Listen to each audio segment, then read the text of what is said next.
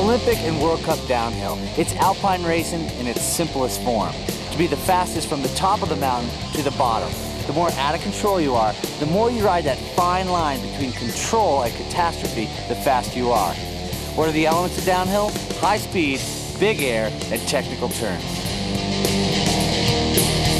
In downhill, you average 60 miles an hour with top speeds at 95 miles an hour. Speed just wants to break you apart. As soon as you start to hyperspace, things get really hairy, and you can easily find yourself in the net.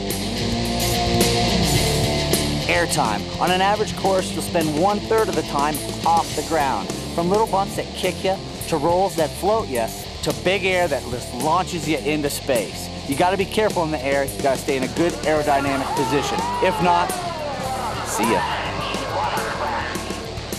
Technical turns. In slalom, a turn lasts less than a second. In giant slalom, maybe 2. But in downhill, a turn can last up to 5 seconds. And at those speeds, one mistake, you've lost the race. The 3 elements of downhill: smooth speed, relaxed air, and clean turns. Conquer all those, and you'll land on the podium.